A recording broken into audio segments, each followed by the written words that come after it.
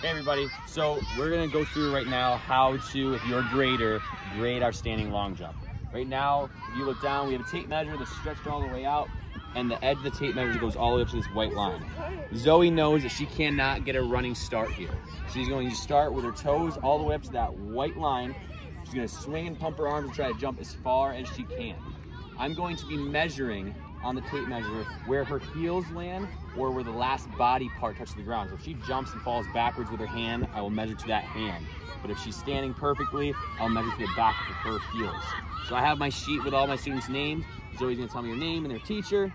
I'll find her teacher, find her name. All right, Zoe, when you are ready, you can go ahead and practice the standing long jump. This is the standing long jump.